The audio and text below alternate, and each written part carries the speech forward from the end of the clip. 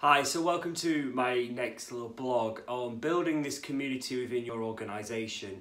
Now, the next thing we're going to look at after we've learned more about social capital is co-learning, or the sharing economy. You know, we hear the term sharing economy in most everyday uses now.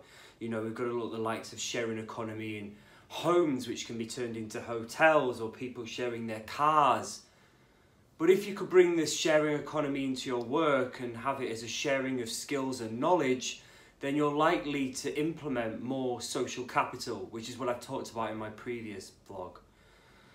So the sharing economy and co-learning, in essence, it could save your company money because, you know, having formal training when you could have people learning from each other might be a new thing, you know. Here's Steve, he's really good at coding or tech, and here's Sue, and she's really good at languages. They may need to use these two skills, so why don't you get them to train each other? Because you are creating then this trust and transparency in your organisation, but more importantly, you're getting people to work together and to integrate more. You know, when we look at what the future of work actually is, a lot more people are going more solo and more freelance. Obviously, that doesn't mean anything if you're running an organisation. However, what that means is they're connecting more in different ways. You know, you've only got to look at the rise of co-working or co-living spaces, for example. Now, if you were to bring these experiences into your workplace, I mean, let's take a look at a co-working space.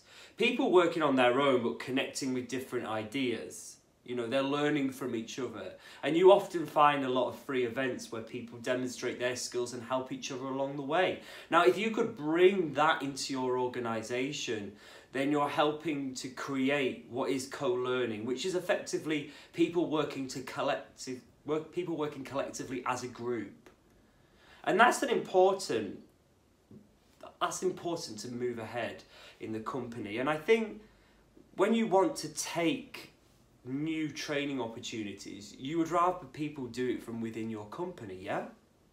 Because, like you said, and when we go back to that first slide, the social capital is happening. So co-learning equals co-creation. And this is where it can move on from. Co-creation is then when people start to form in those social capital environments, the trust is formed, the transparency is formed.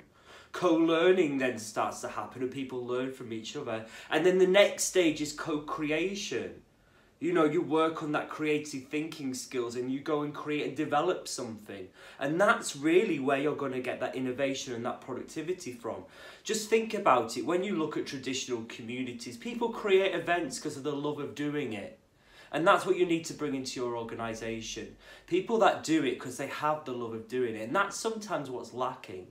So that's where we need to bring in more of that co-creation and that co-learning. Now, this is just the second foundation block of what I think makes up a great community culture.